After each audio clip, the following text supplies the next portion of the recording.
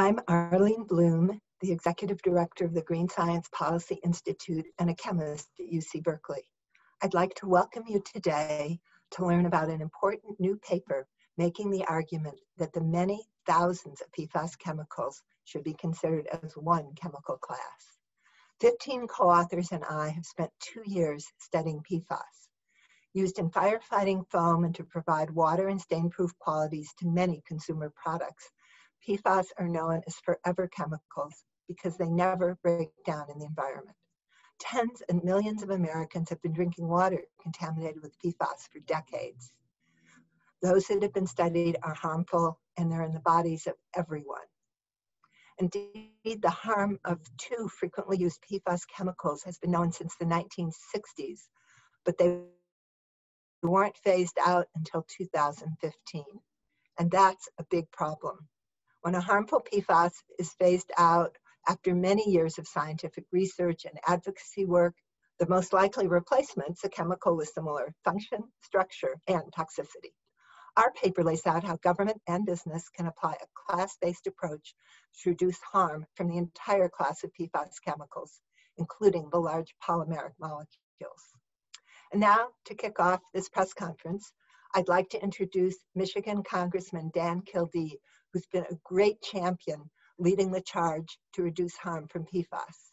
He's the Deputy Whip of the House Democratic Caucus and co-chair of the bipartisan Congressional PFAS Task Force. We're very honored to have you with us, Congressman Kildee. Thank you very much. And I especially want to thank the Green Science Policy Institute and Arlene Blum for all your work. You've been standing with us since we started this fight, initially fighting to allow airports, think about that, to stop using firefighting foam that includes PFAS. You've been a great advocate for healthier communities, and I really appreciate your work. And as Arlene said, I'm co-chair of the bipartisan Congressional PFAS Task Force. We've been working for the last couple of years on trying to get better, more thoughtful policy on PFAS to protect our water, our land from these terribly toxic chemicals, and especially our people. I represent Oscoda, Michigan, which is a beautiful community in the northern part of my district, which was the home to the Wurtsmith Air Force Base. And because of the contamination that the Air Force left behind when it left over 2 decades ago, that community has been hit really hard.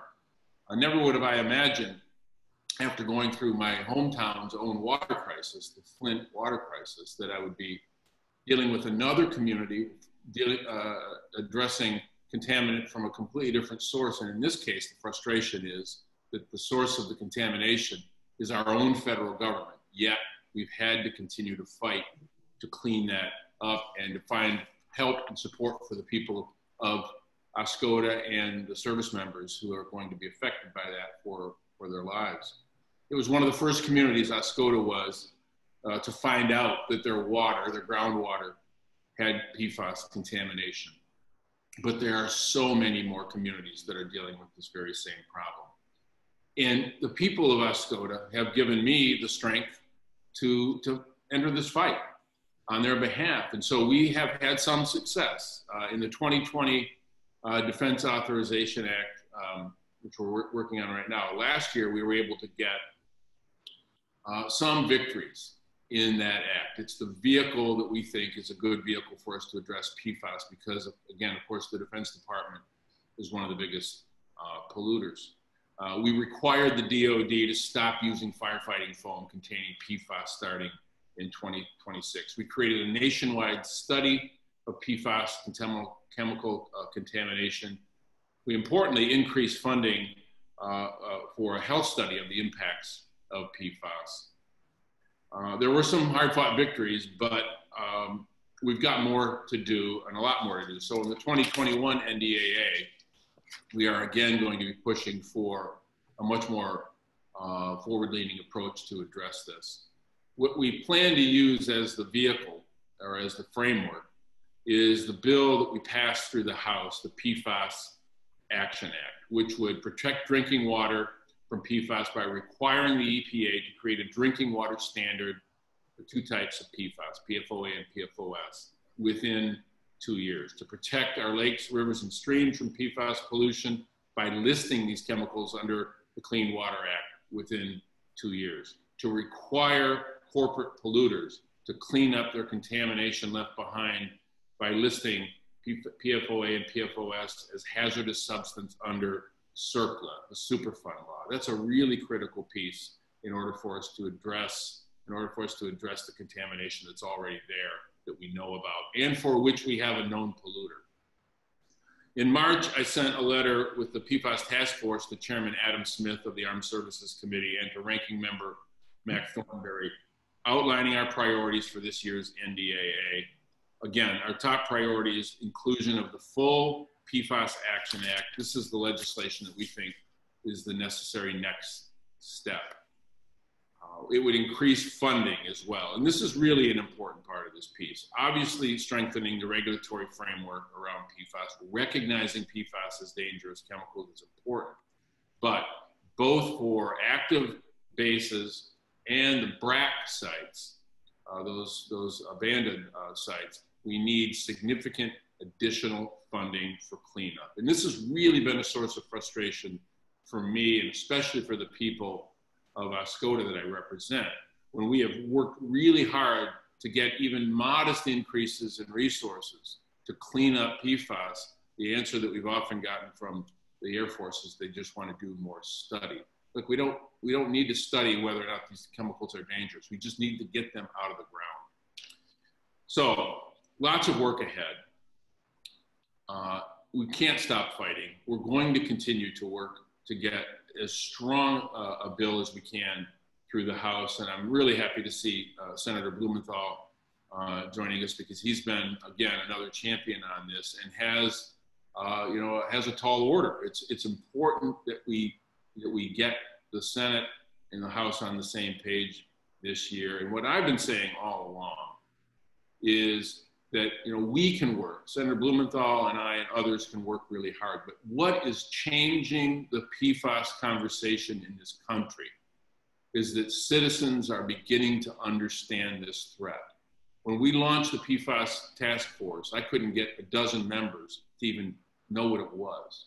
Now we've got members coming up every day. The public sentiment, the public awareness is going to drive the policy-making decisions. And that's why I'm so grateful for the work that you've been doing, and just ask that in the next coming months, as we consider the NDAA, you give both Senator Blumenthal and I the ammunition we really need in order to get this done. So thank you. With that, I'll turn it back to Arlene. Well, thank you so much for your eloquent words. And I'm honored to introduce and meet over Zoom Senator Richard Blumenthal, who really was the first person on the Hill to get interested in working on PFAS. I think 4 or 5 years ago, your staff came to us as scientists and said, what can we do about PFAS? You were the first, and you've been very consistent in your leadership. And we look forward to hearing what you have to share with us today.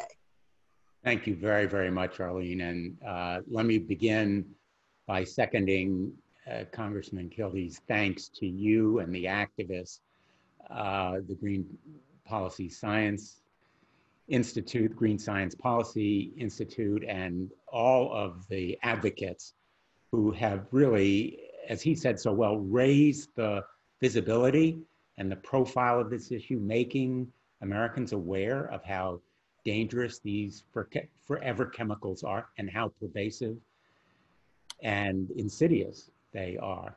And I want to give him a special shout out, because he has been a tireless advocate and champion on this issue and a lot of other issues too. But I'm so proud and honored to be working with him as a partner. And he is absolutely right. We need to use the NDAA, the National Defense Authorization Act. It's the military budget. Think of it as must-pass legislation. The nation cannot do without a military budget. And so it can provide the horse or the vehicle that we can ride with this kind of anti-PFAS legislation. Now, I want to say, all of you know it, but let me just emphasize, His leadership in the House is so very important because he's in the majority there. I'm in the minority as a Democrat in the Senate, and we are now literally considering the NDAA in the Senate on the floor of the House. And I have worked with my great colleague, Senator Shaheen of New Hampshire, on an amendment that would help to stop the Department of Defense from avoiding its responsibility. In fact, require that they reimburse communities when there are contaminations as a result of military bases, and also to authorize the Department of Defense to sue the manufacturers of these chemicals. That amendment, I hope, will have a vote this week. Can't be sure because in the minority, we don't control the agenda. But I'm a strong supporter of the PFAS Action Act, and I'm really delighted that he's going to be pushing it on the House side because it gives us a way of negotiating. Once these two bills go into a conference, that will be very important coming from the House. I want to emphasize also a bill that I'm introducing. It's bicameral with a number of my colleagues on the Senate side, as well as on the House, a bill that would, in effect, tell the Department of Defense, and by the way, I'm on the Armed Services Committee, that the Department of Defense can no longer buy products that have PFAS. Sounds pretty simple. When there are alternatives, whether it's carpet, cosmetics, all kinds of other stuff, you know, everything from packaging to household goods and cleaning products and all the rest of it, the Department of Defense, the Defense Logistics Agency, should no longer purchase products that are contaminated with PFAS for the good of the servicemen and women. We spend a lot of time talking about how much we care about them, our veterans, our servicemen and women, and yet the Department of Defense, perhaps unwittingly, is contaminating and polluting their homes with all of this stuff that is sold on military bases or provided to them to use. And so this measure would stop purchases of PFAS contaminated products and require PFAS-free products, and they're widely available, as you know, whether it's foodware used in galleys or messes, carpets, cosmetics, all kinds of other goods and services that the Department of Defense purchases. And we're talking here about purchases that amount to billions of dollars. The Department of Defense is one of the biggest buyers of all this stuff, maybe in the whole world. And so it can have tremendous impact through its purchasing policies. And it can set an example and once again, raise the visibility and awareness of Americans. And I think ultimately that's a great deal of what we're doing, because consumers can vote with their pocketbooks and their feet. And once they are aware of the extraordinary dangers of PFAS, they will in fact vote at the supermarkets, at their appliance stores, on the internet. And I'll just finish with this thought.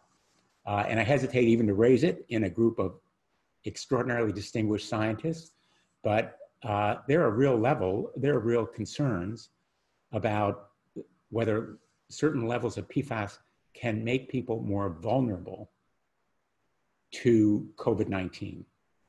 We know it has an effect on immune systems. We don't know whether that can aggravate or the effects of COVID-19 or make people more vulnerable to it. A number of my colleagues have joined me in a letter to the Secretary of Health and Human Services, Secretary Azar, asking for research on this point. We're raising the question. We don't want to panic people with unfounded claims, but it is certainly a public health concern worth raising at this moment when, as everybody on this call knows, immune systems are so integral to the effects and causation of COVID-19. We don't know exactly how, but we want to know more answers. And certainly, to put it very simply, for a layman like myself, I'm just a trial lawyer, PFAS can't help prevent COVID-19 or its effects. we know it does no good for people. And so that's something to keep in mind, and I think questions should be raised about it. But for the meantime, we're going to be continuing to advocate and fight this cause. And thanks again to all of you for the great work that you're doing. Well, thank you, Senator Blumenthal, for your leadership and your good question, which perhaps Linda will say something about later. I think we have one of the world's experts on that topic. But first, we have the pleasure of hearing from Detlef Knappe, who's a professor at North Carolina State University, who first brought to a wider audience the very severe contamination in North Carolina. And I think got taken a little bit from his lab into speaking to groups like us. So thank you, Detlef. Thank you, Arlene. Yeah, I've prepared a few remarks about the science of PFAS as a class.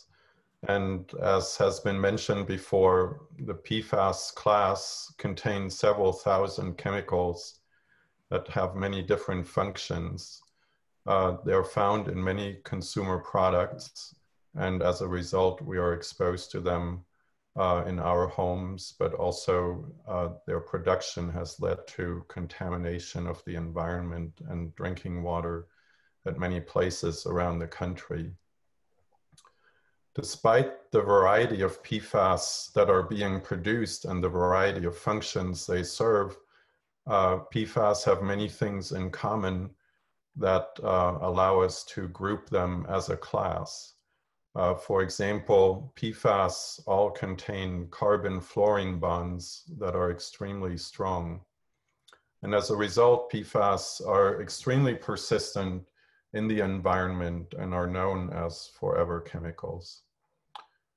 We know from past experience that the use of persistent chemicals, whether it's DDT or PCBs, is harmful to the environment and human health. But with PFAS, we're really repeating history, and after decades of unregulated PFAS use, we have now seen an accumulation of PFAS in the environment and again harm to human health. Also, PFAS are very mobile in the environment.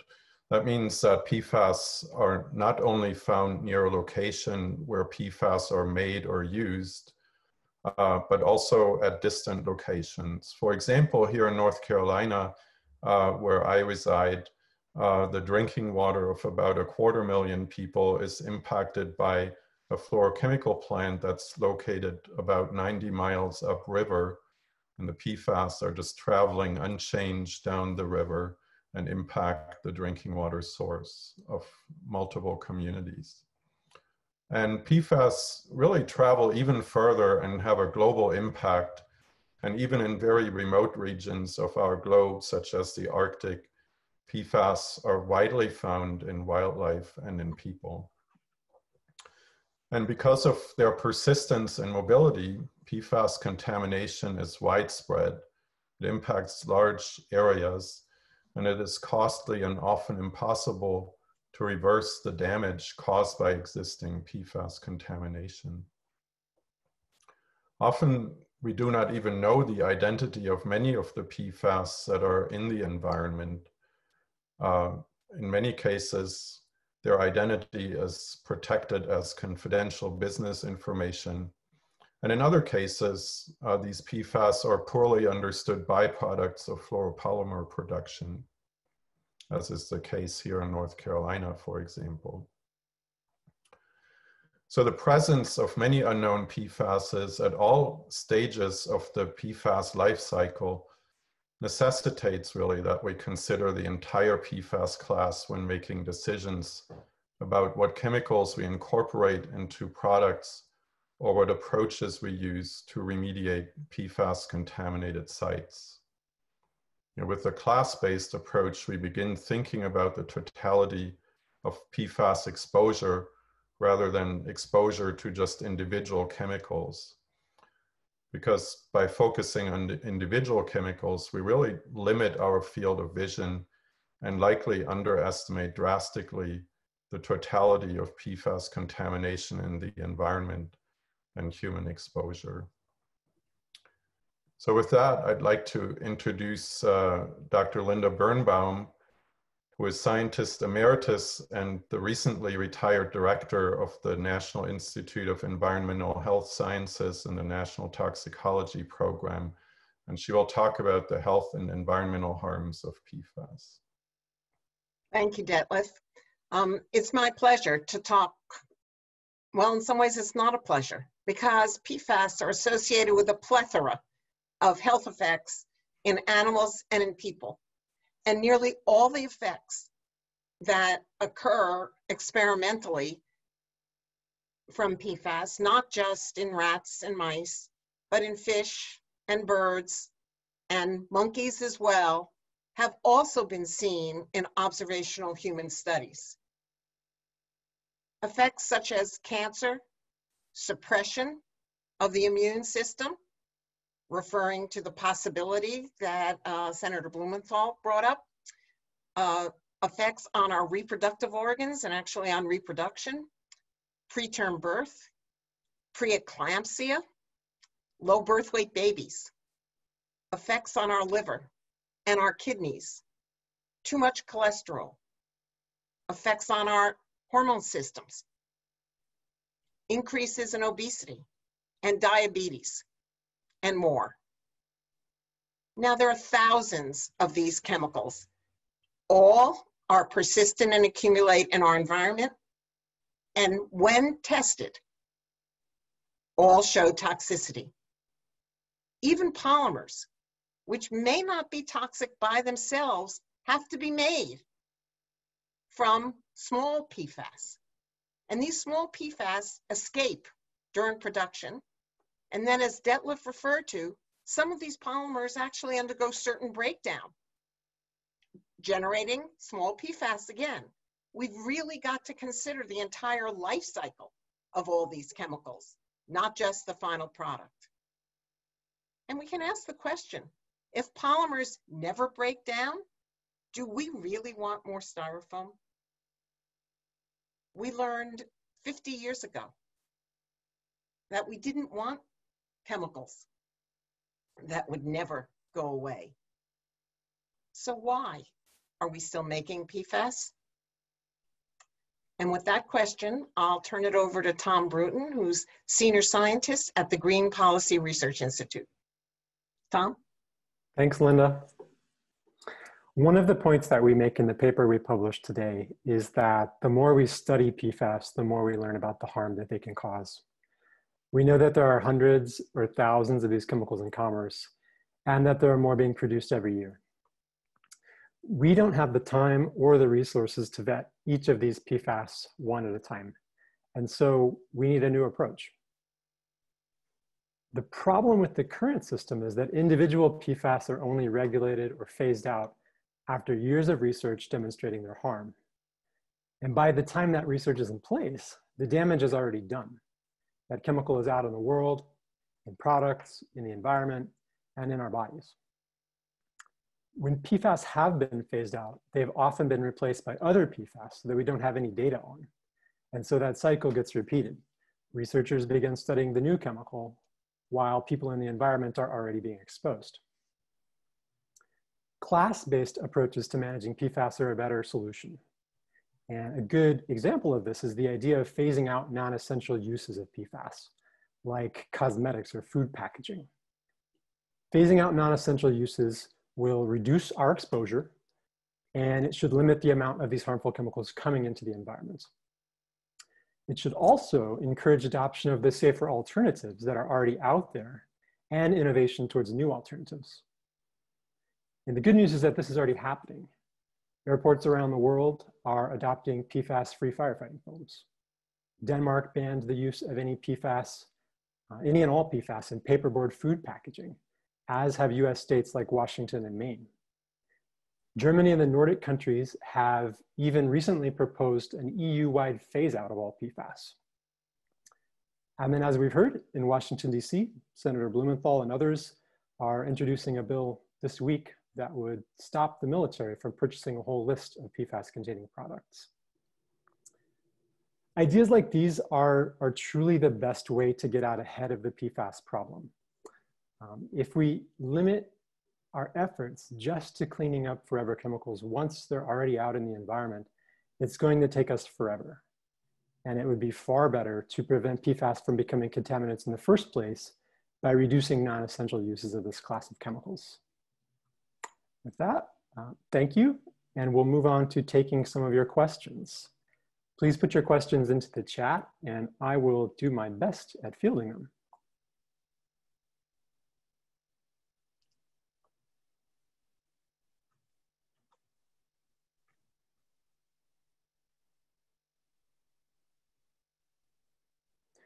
Okay, so far we have a question that says, the paper that came out today urged governments to take the Montreal Protocol's approach to figuring out which of these chemicals are essential versus non-essential while developing safer substitutes.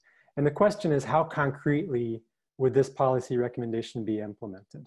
Does Congress need to require a coordinated government-wide R&D effort or something else? Arlene, I wonder if you have thoughts on that one. You haven't spoken for a while. I wish we had Greta. Now, you know, I am not an expert on the Montreal Protocol, but I will say that I think the stopping of non-essential uses, which is being spearheaded by actions like the bill that Blumenthal and others are releasing today, really is the way to go, because, you know, at great expense, we can give people who have contaminated drinking water clean drinking water. But the problem with PFAS is that we will never clean up our contaminated rivers, our contaminated land. It's just too expensive and not possible. So PFAS is really a case where prevention is so much better than trying to clean up afterwards. And there's a good paper on essentiality. Maybe someone could put that in the chat that really defines it. And I will confess to not being an expert on the details, but we can get you an answer from Greta, who is. So, wish I could do better. And I'll just add that our goal in this paper wasn't to be prescriptive about how this idea needs to be applied anywhere, you know, in the United States or elsewhere. We just think that it's an idea worth getting out there and worthy of more discussion. So another question is about analytical methods. So what are the best analytical methods for testing total fluorine in water? If we could screen for total fluorine, we might better focus our limited resources for identifying areas of water contamination. I think that's a good point. Detlef, could you speak to that maybe, about methods for total fluorine and where they're at? Sure. There are a number of methods out there. The two that are perhaps most widely used are called adsorbable organic fluorine and extractable organic fluorine. And when those methods are applied to the analysis of water or also blood serum, we often learn that the traditional standard methods that we use for PFAS really only find a small percentage of the total that is out in the environment or in our bodies. These methods aren't fully standardized yet, so that is something that researchers and EPA are working on, but the methods are out there. Okay, thanks. Next question is about confidential business information, CBI. Detlef raised the issue of PFAS as CBI. This is a huge problem because we don't know if things like pesticides in consumer products contain one of the many PFAS. How do we address the fact that manufacturers are hiding behind CBI? Does anyone want to jump at that? Well, I will say I think this is something where Congress could help us. And I believe in the new TSCA, that was supposed to be addressed, but I don't believe it has been as successfully as possible. So I know Congressman Kildee and Senator Blumenthal are always looking for new opportunities, and I think this is a big opportunity. You know, manufacturers often really don't even know what's in their products. We work a lot with manufacturers, and they say, we don't want any PFAS in our products, and then they discover they have them because of CBI. So very important, and work needs to be done. So we pass it to you. Yeah, and another point is that we could use all the transparency that we can get. And one positive thing is the addition of a number of PFAS to the toxics release inventory this year. That was something that was mandated by that last NDAA, and EPA has started down that route. And the more chemicals that make it on there, the more information we have, the better. Yeah, I agree with that. I mean, that's something Congressman Antonio Delgado has really been leading on. And on the issue of Toxic Substance Control Act, I think that is an avenue for us. And perhaps Senator Blumenthal and I can confer and see whether or not there's an avenue for us. But we'd really, you know, we depend on the science and the research that you provide us. So if you can help with that, we certainly would be, I don't want to speak for him, but we certainly benefit from the guidance that you've given us. And we'll let the science determine how we frame the policy, which is a little unusual to some of the people that we work with. I agree totally. I think that's a really important idea and we should pursue it. Thank you.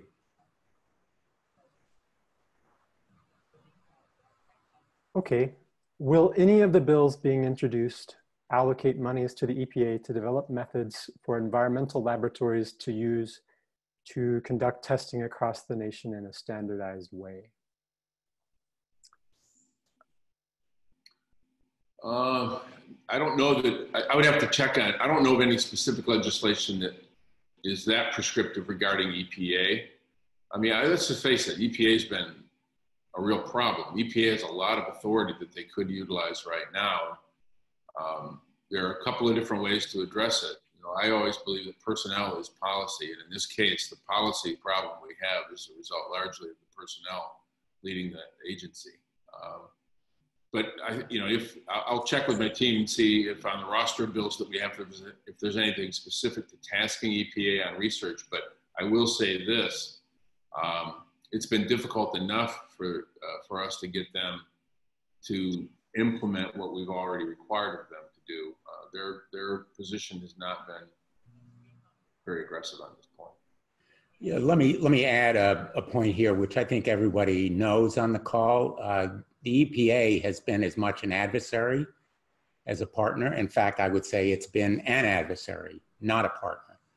And so prescriptive legislation of this kind is fine, but frankly, the EPA is itself abrogating so many responsibilities. It's defying so many laws, to be very blunt. I think everybody in the environmental community knows that it has become a captive of the industries that it's supposed to regulate.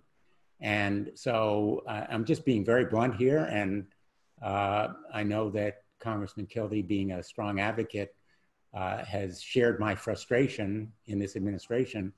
And I mean, really frustration, anger, outrage, because the EPA has really been a part of the problem, not the solution. Now, I just want to throw in that there are a lot of great scientists working at the EPA, and they're still there, which is good. I mean, there are a lot of wonderful people there. Unfortunately, the very top is the problem. That's a really good point, Arlene, and it's a point that we should make more often. The civil servants, the scientists, the public health experts at EPA are probably more frustrated than any of us because their good work is basically being opposed by the top political leadership, who are beyond ignorant. They're simply anti-environment, and they are the ones who are captive of the industries, not those scientists and others who are doing the hard work.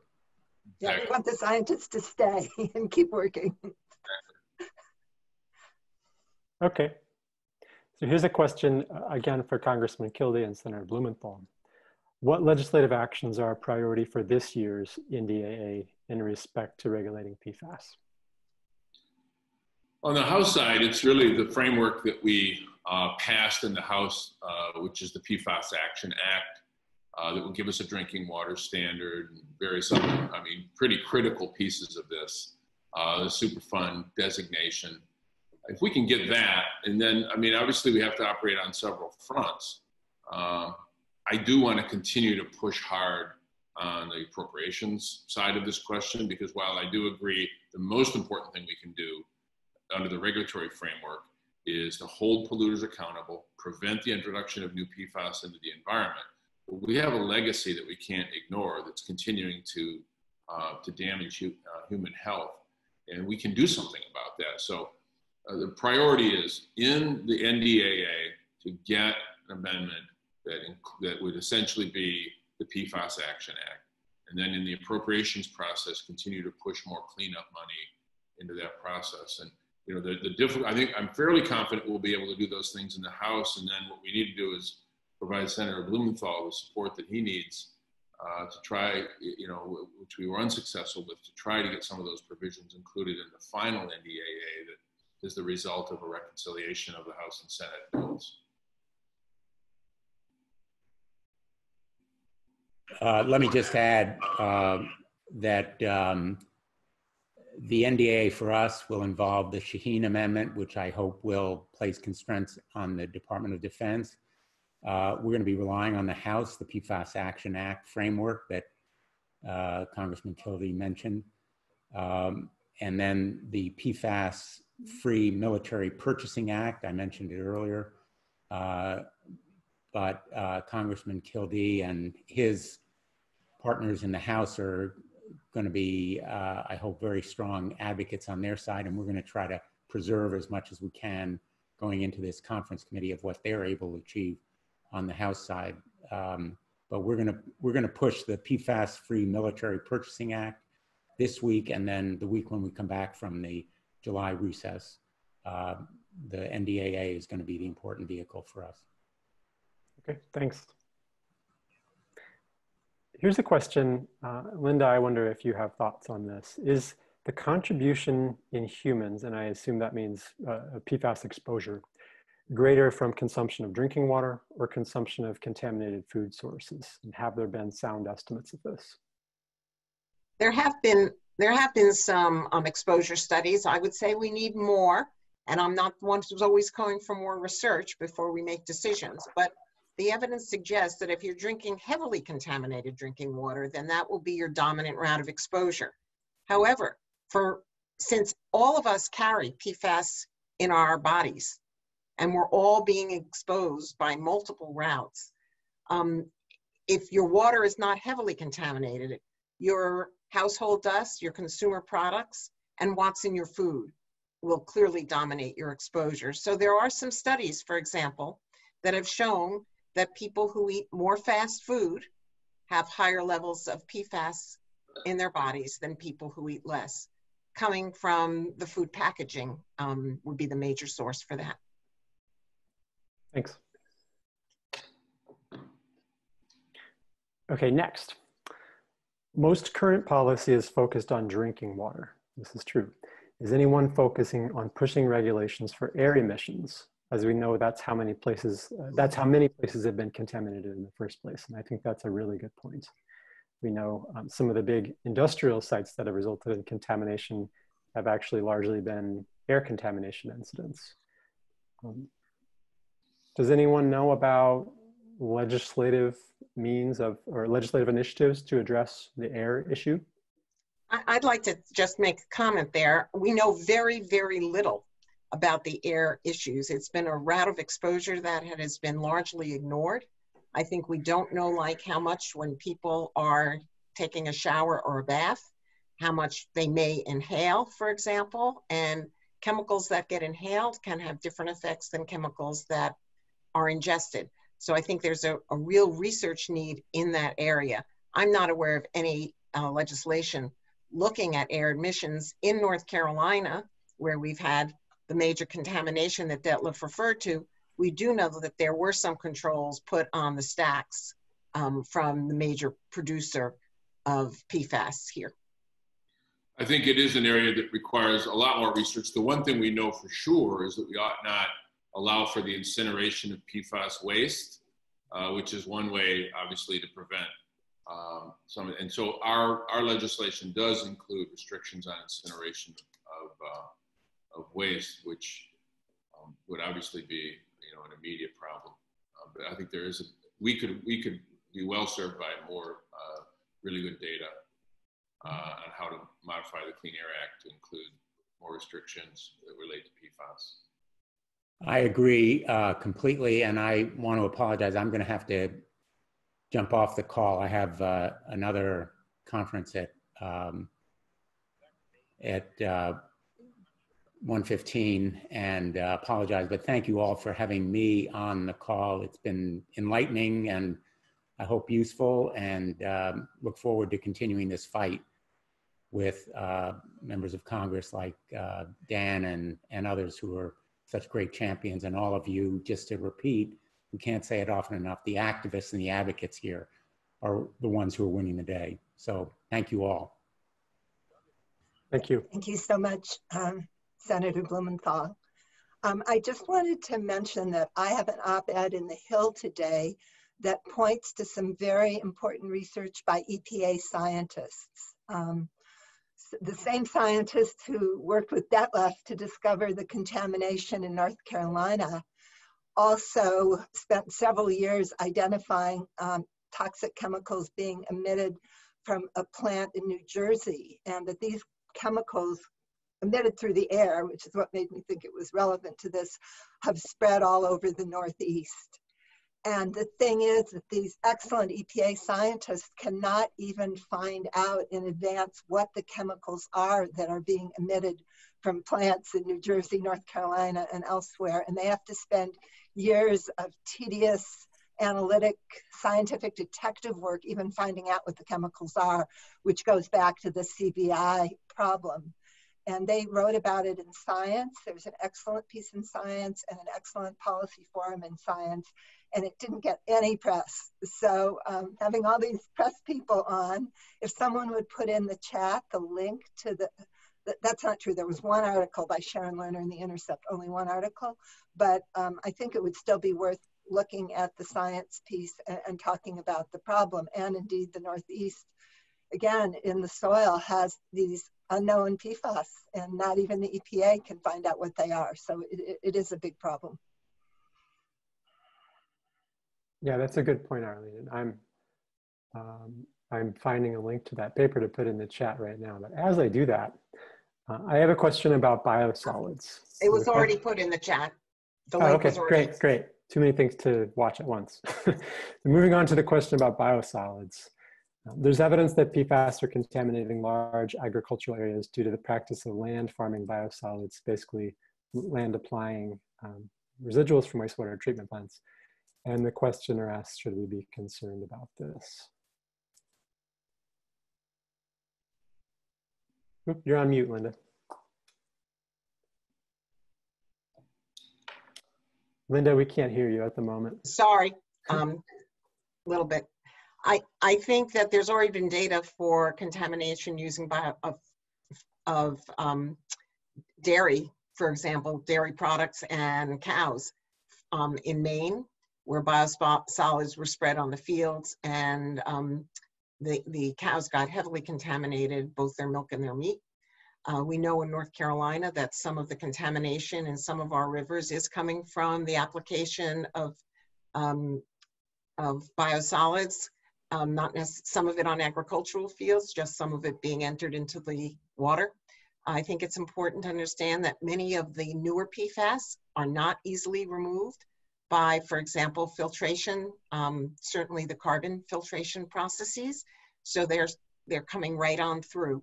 Again, we deal with the problem of so many chemicals that we have no idea what they are, and we're only looking at the very, very tiny tip of the iceberg here. Yeah, I agree with those sentiments, and I want to go to Detlef for his thoughts on this, but I will point out one thing, which is that our friends in the water and wastewater industry always point out to me that that situation in Maine was related to biosolids, but it was also related to residuals from a paper mill where they were using large amounts of PFAS perhaps. And so it's maybe not exactly your typical situation.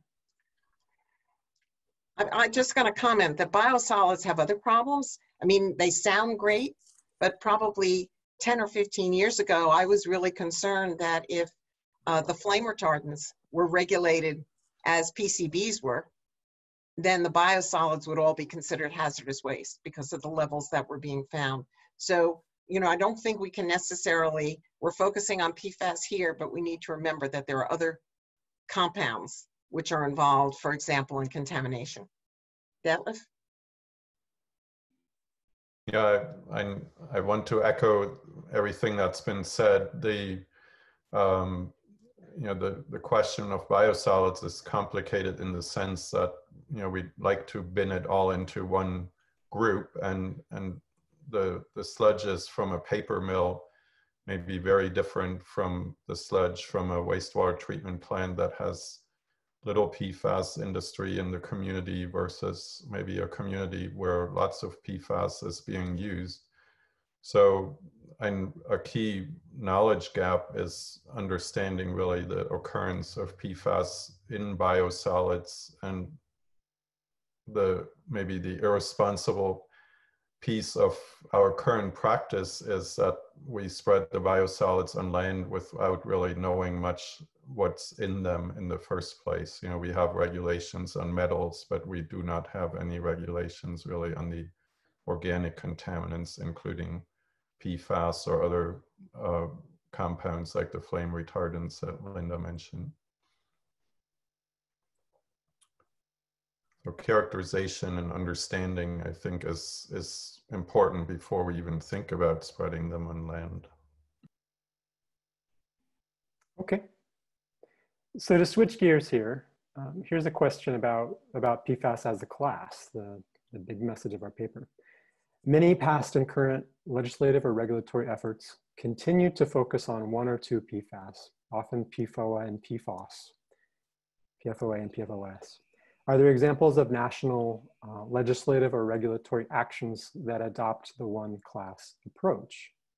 And this is something that we do touch upon in the paper. So the one class approach has been used for other classes of chemicals.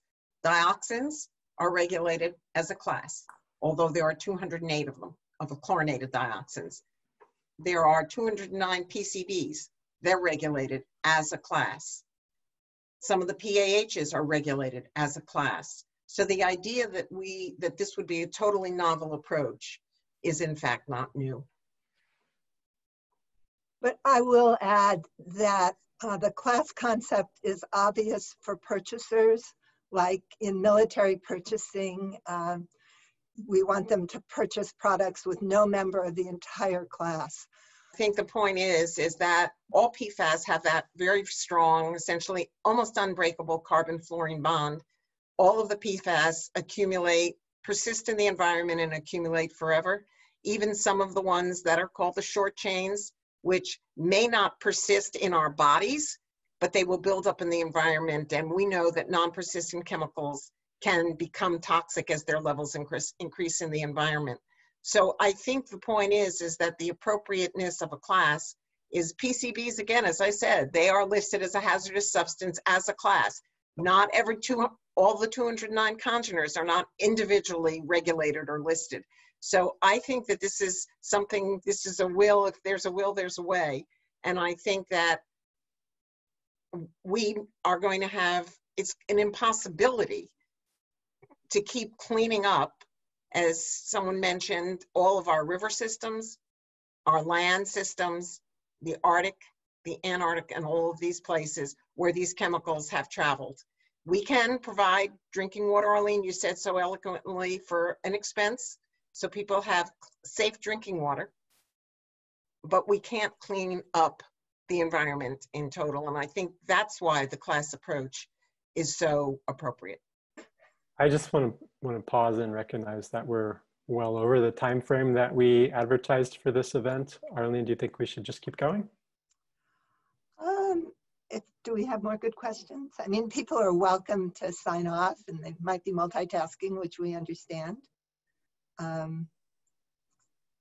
We have a few more questions. Okay. Okay. And if people need to leave, we so understand. And if you want to keep listening in to the questions and conversation, feel free. Okay. Here's a question. Should EPA be required to prepare a report explaining what it's learned about different PFAS based on all the new forms it's been approving for years? That's an idea I like. I think Arlene brought this up earlier, that the scientists, the environmental scientists at EPA who are researching the presence of PFAS in the environment and our river systems, they're not privy to that information that is submitted by manufacturers in getting these PFAS approved. So one part of EPA has it. The other part of EPA that's responsible for figuring out where it's at in the environment doesn't have access to that. And I think more light that can be shined on that, the better. So EPA's Office of Research and Development, which is where those great chemists were that I think Arlene mentioned before, who had worked with Detlef, has an effort ongoing right now where they are doing systematic scoping reviews of 150 PFAS.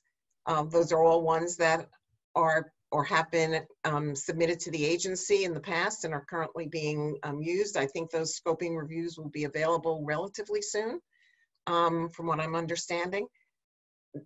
The program office, the Office of Water, is doing systematic reviews on all of the legacy PFASs.